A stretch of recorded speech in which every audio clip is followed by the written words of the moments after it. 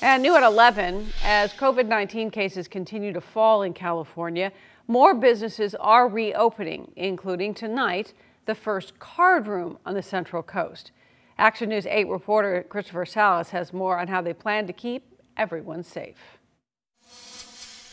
From the moment you walk in to the minute you sit down at a table, it is a very different gaming experience here on the Central Coast for a business that spent tens of thousands of dollars just to get this operation up and running.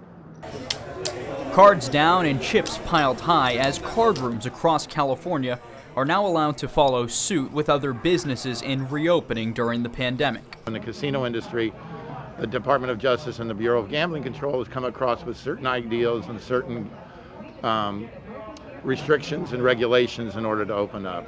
Bill Kratt was hired by Bankers Casino in Salinas to make sure all regulations were met. They include chips being washed after each use. Cards must be sanitized, kept out of play, or destroyed every 4 hours. And keeping your poker face has never been easier, as all players must wear a mask. Every casino has to, and it's just because we're outside, we can't get away from those regulations. The reopening came with a large price tag, but it was a gamble casino management said was worth taking.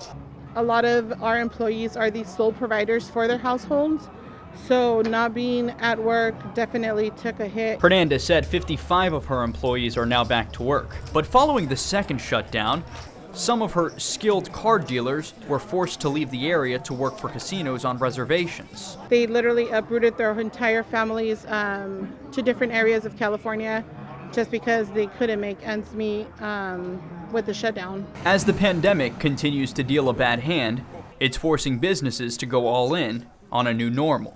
Reporting in Salinas, I'm Christopher Salas, KSBW Action News 8.